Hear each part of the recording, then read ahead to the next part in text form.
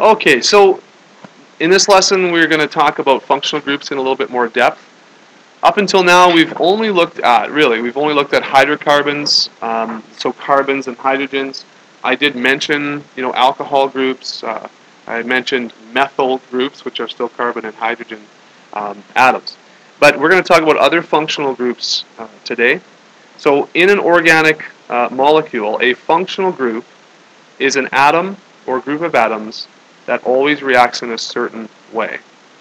So if we have a functional group like an alcohol group, okay, an alcohol molecule has specific properties, and this functional group, an alcohol group, on a hydrocarbon chain, will act in a predictable way. The addition of a functional group to a hydrocarbon structure always produces a substance with physical and chemical properties that differ from those of the parent hydrocarbon. So when we're talking about symbols, okay, for carbon chains or carbon rings, we typically use the letter R, okay? So when you see an R, it means that it's some kind of carbon chain or ring. The reason why we're going to substitute R for a carbon chain is we're going to focus on the functional groups, what they look like, what they're called, naming them, and we're not going to worry about the parent sort of carbon chain. So an R represents a carbon chain, or R prime represents another carbon chain or carbon ring, and this all makes a little more sense as we do some examples. An asterisk represents a hydrogen atom, a carbon chain, or a carbon ring as well. So I'll show you what I mean. You'll see this, the R and the R prime. Okay, so you don't have to copy all that word for word, but there's R, R prime, and also an asterisk is also used. Okay, so you can take out your sheet that you should have. If you don't have a sheet, all the stuff will be up here right now. But if you all should have this sheet. Everyone have this one? Okay. All right. As you look up on the board, a lot of the same stuff on your sheet is up on the board. Okay, so here are organic compounds and their functional groups. Now, we've talked about alkanes, we've talked about alkenes, we've talked about alkynes. These are different. These are functional groups that have atoms other than carbons and hydrogens. So, for example, find on your sheet the halocarbons. You see halocarbons on your sheet anywhere there? Okay, so AKA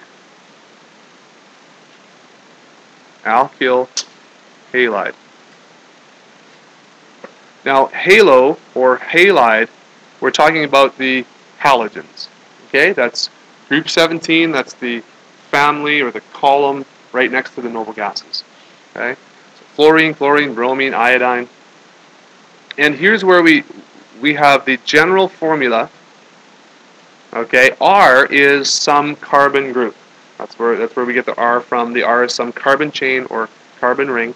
And attached to that is one of the halogens, okay? So either F or Cl or Br or I. This is the general formula. So that would mean like something like this. You could have this. All right? So you have, you have your hydrogens there, and then you have a fluorine attached. Okay? So this is an alkyl halide or a halocarbon. Okay? That's what that looks like. The functional group is, of course, a halogen. And if you're naming this, okay, and on your sheet you should have a little indication of how this is named. So we have one fluorine on the number 1 carbon, right, or attached in the 1 position there, the 1 carbon. So this is going to be a fluoro, and then there's 2 carbons, fluoroethane. Fluoroethane. So that's what this one's going to be called. This is going to be fluoroethane. Fluoro for fluorine, eth for the 2 carbons, and ane for the single bond. That's called fluoroethane. The second type of functional group that we'll talk about is the alcohol group. We've mentioned that before. An alcohol is an OH attached to some carbon chain. Okay, and it's called a hydroxyl group. Okay, so the hydroxyl is the OH. That's what the functional group name is. So it's a hydroxyl.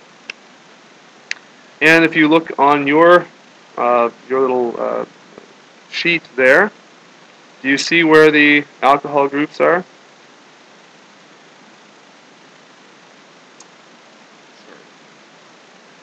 It's the third one down after the break there. So the alcohol group ROH. So it's a hydroxyl group. And if we were to name one, okay, let's do another example down here. Let's say we had 3 carbons and a hydroxyl group, an alcohol group there.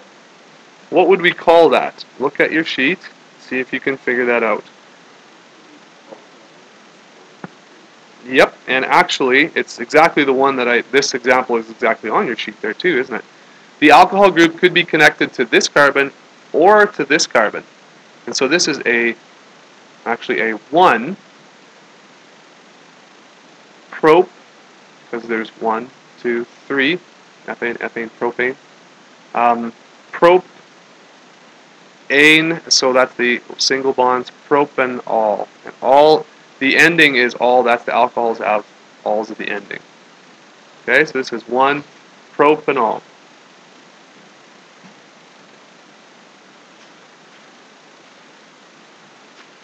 This would be what? 2 propanol. Very good.